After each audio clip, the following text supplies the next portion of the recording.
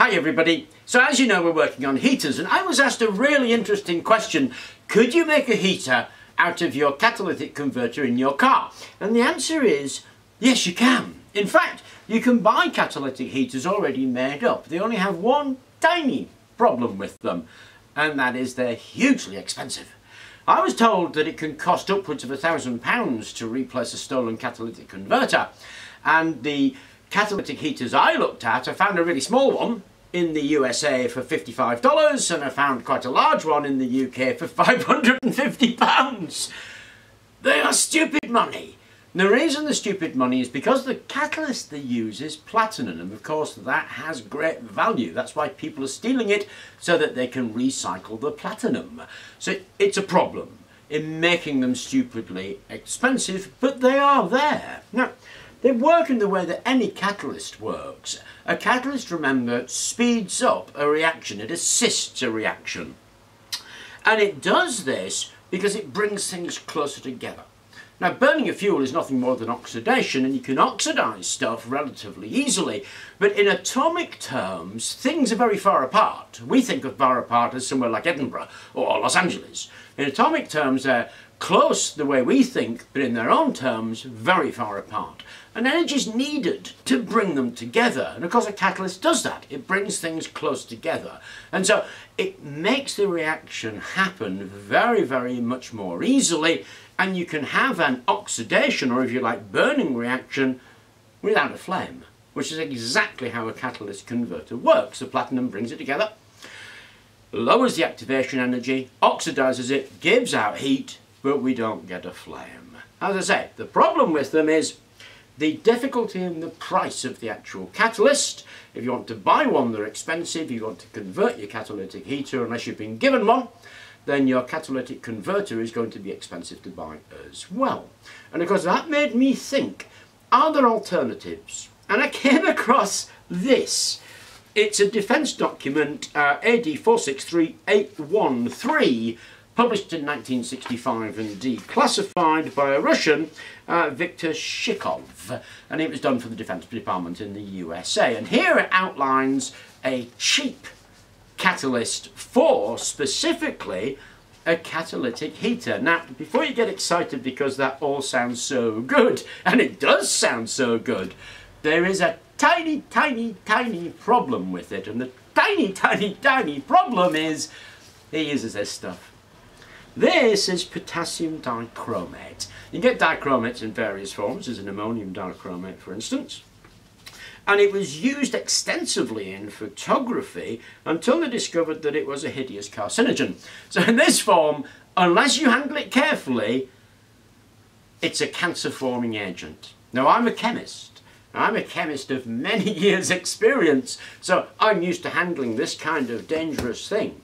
Legislatively around the world, this may be unviable.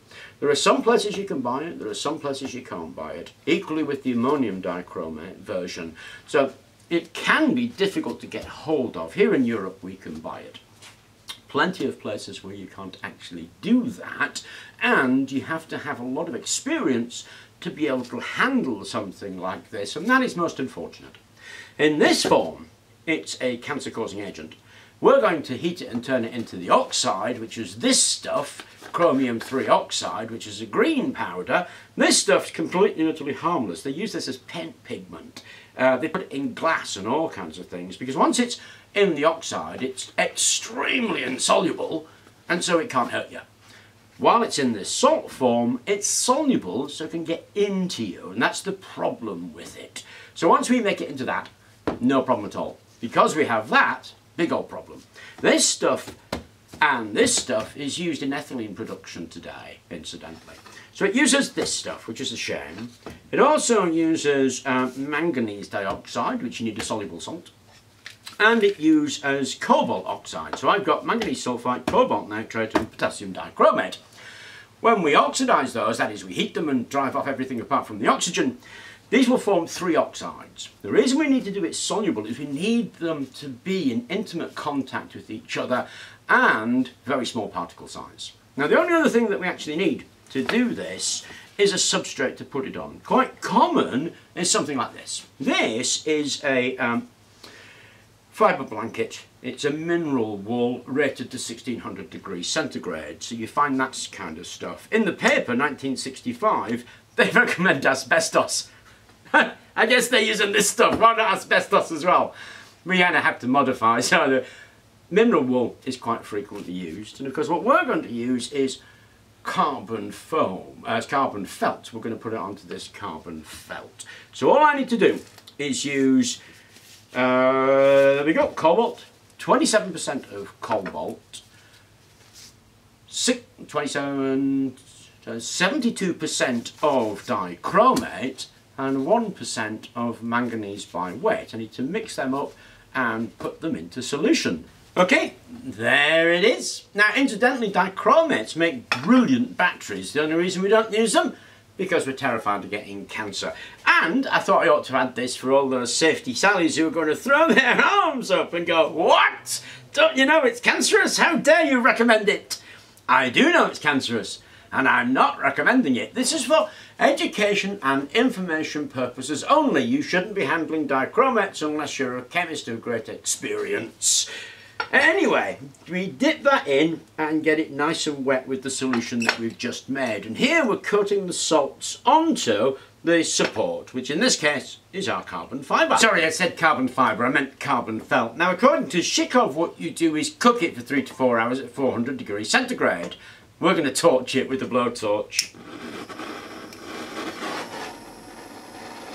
So as you cook it, it'll dry and then go orange, which was the original dichromate colour, and then it'll go a greenish colour because it becomes chromium oxide. So now on here we have cobalt oxide, chromium oxide and manganese dioxide. So it's got to a perfectly safe state now. But you have to go through that unsafe state in order to get there, which is why I don't recommend it. However, to use it, all you actually do is douse it with some hydrocarbon fuel. So petrol's used, diesel is used, I'm using paraffin. We douse it with a bit of paraffin and then we can set it alight. The flame will start until it gets up to temperature. Once it gets to about 400 degrees centigrade or so, the flame will die away and you're just left with the carbon, and the reaction will continue and it will continue to give out heat.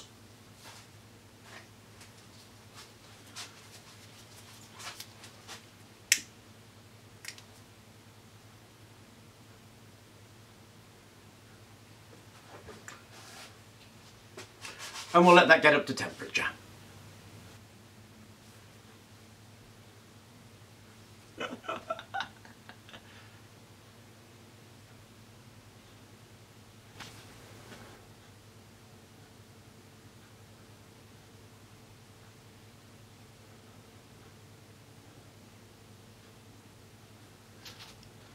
So that lasted about 30 minutes. The carbon didn't fare very well. It sort of burnt away. I guess it's eating itself. So I would use mineral wool if I was going to make something like this. Now in the commercial products, what they use is basically a cooker element. They stick a cooker element in there to get it to the 400 or so degrees that it needs to get to, and then the fuel takes over. The fuel is usually piped in through the back and is very often a lightweight hydrocarbon. Of course, in engines, they get the heat from the heat of the engine just from the exhaust. So I was asked the question, is it possible to make your own portable flameless heater? And the answer is yes. It probably would be worth looking on Google Scholar to see if there were any other catalysts around there apart from the dichromate, but then the only other option is going to be platinum. But it is more than possible to make one of those flameless heaters should you wish. Anyway, I hope you enjoyed the video. Thank you very much for watching, and please do remember to like and subscribe.